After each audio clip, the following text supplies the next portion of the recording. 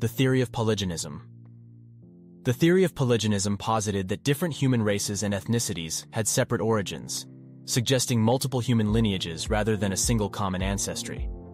This theory was prevalent during the 19th century and early 20th century and was used to justify racial hierarchies and discriminatory practices. However, advancements in genetics and evolutionary biology, such as the discovery of the shared genetic heritage of all modern humans, have overwhelmingly supported the theory of monogenism, which posits that all human beings share a common ancestry.